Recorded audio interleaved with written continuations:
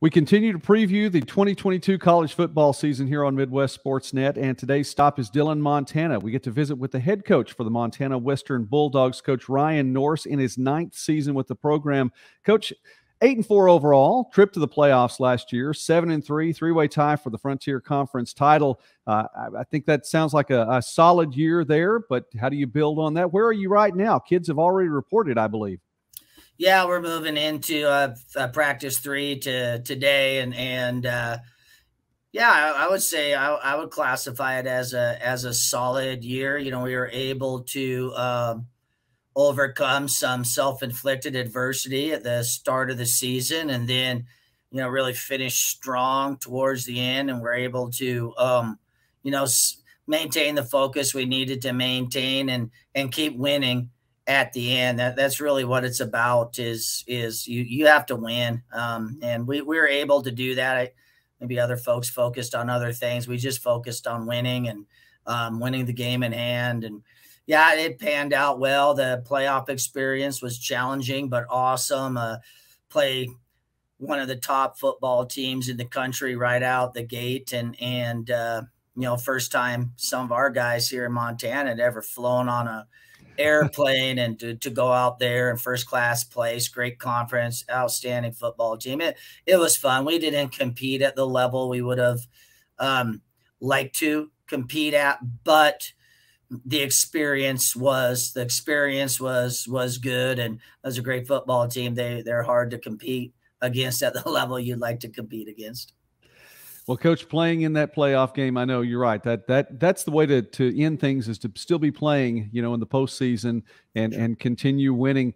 You have an opportunity, it looks like, to have at least a repeat performance, if not take it a step further. And I think it starts with the quarterback position. John Jund coming back. We had him as one of the top returning quarterbacks in the NAIA, and I think that the numbers definitely speak to that. More than 3,100 passing yards, 33 touchdowns, rushed for more than 400 yards, had 9 more TDs on the ground. I mean, that's a great place to start.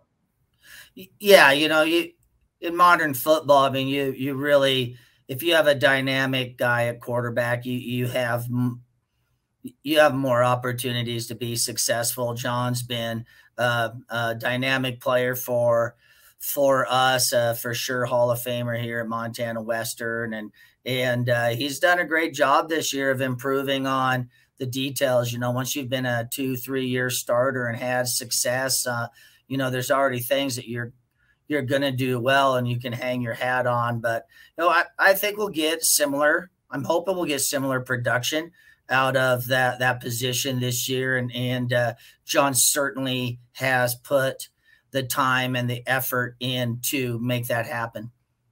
Another place where we may get some good production, at least numbers-wise, what we saw last year. Reese Neville picked up 950-plus yards on the ground, 10 rushing touchdowns as well. So looks like you can have a good mix there between the passing game and the rushing game. Yeah, you bet. We really have a two-headed rushing attack. I mean, Colton McPhee will be a junior or sophomore this year. Reese missed a lot of time. He had a broken ankle and a turf toe. So, he played about 80% last year. So we're hoping him at 100% is going to give even more production so he can play at that, level that he really wants to play at. And we feel Colton is right there as well. And again, modern day football, you got to have 2 guys back there at least in your running back stable to be able to continue to have a strong vertical aggressive run game like we do. And again, those guys have put the work in. So we'll see what happens when the bullets start flying out on the field. Well, you like to hear a coach say that the guys have put the work in. That's always encouraging. We're here on Midwest Sportsnet previewing the 2022 college football season with Montana Western coach Ryan Nourse. And I encourage you, please do like this video and subscribe to the channel. It really does help a lot. The Bulldogs picked number 19 according to the NAIA preseason poll, also picked at the top of the Frontier Conference preseason poll as well. And we've been talking about some names on offense, so let's talk about defense here, Coach, really quickly. And you look, I don't think any further, at least to get started, than Braden Swank, who was second on the team in tackles last year, 65 of those. But a number that stands out to me was 20 pass breakups, and I thought that is a high number, and sure enough, led the nation in that category as well. Yeah, Braden had a great freshman season for us last year. Again, guy who's put the time in and is very dedicated to his craft, high level of commitment. You know, our other corner, which is funny, Braden had all the stats. Our other corner had really similar stats and was first team all conference, Latrell McCutcheon. You know, he'll be coming into his senior season with us. So we're very strong at that position. We feel confident and have a lot of trust in those two football players. And we think we're going to get really high production out of those guys. And we're battling at safety. We got a lot of guys who want to play. So, you know, really this next week and a half is going to tell the tale on who's going to get their first shot game one. Coach, I know you have a lot of players on that defensive line. Let me read off a couple of names here really quickly coming back. Reese Arts, Tanner Harrell, Kenai Liua, Briar Munson, among others, and I know there are more. Those four alone combined for 37 tackles for loss and 14.5 sacks. So you have a defensive line that's going to be able to get into the opponent's backfield. Yeah, very strong unit. Again, and we're same type of format, I guess, for success. I mean, those guys are willing to do the work. You know, they're high level commitment guys, they're team guys, and we're going to expect a lot out of that unit. The one guy who kind of gets lost in that shuffle, maybe doesn't have the stats, but might be one of the more consistent players that we have, is senior Brandon Ames back as well. And we've got a few guys moving in there who are younger players who redshirted last year who are competing to play as well. So it's a deep unit and a competitive unit that we're going to really rely on this year.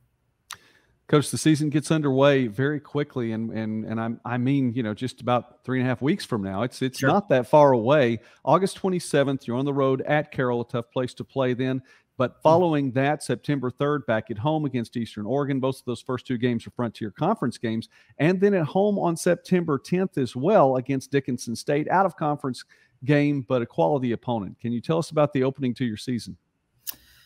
Well, I think it's tough. I'm glad we've got two at home. You know, we had those two on the road last year, so that was a tough road stretch for us, but we were able to come away with a strong victory at Dickinson State, and I believe they were 11 in the country at that time on their home field. Those guys are well coached and first class program, but going up to Helena first week in a good Frontier Conference rivalry game is it is tough. It's always tough. It's playing on the road's hard, but I like the motivational factor out of it to going and playing a historical rival game one and doing it on the road. I believe you need to keep things going when you're going through fall camp. You know, it gets challenging and tough and tiring, and to have that light at the end of that tunnel, knowing the game that you're going to play, game one, is it's going to be a big one, and it matters. You know, this is a football game that matters in Montana,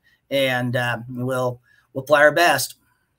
Well, good luck to you, Coach, in that. And again, it does. You're right. It's a strong opening to the season. The Montana Western Bulldogs again picked atop the Frontier Conference preseason poll this year. Coach Ryan Nourse, thank you so much for taking time with us today. We'll be following the Bulldogs this year, and we appreciate it. God bless you, sir. Thank you. All right. Thank you for covering us. We appreciate your time.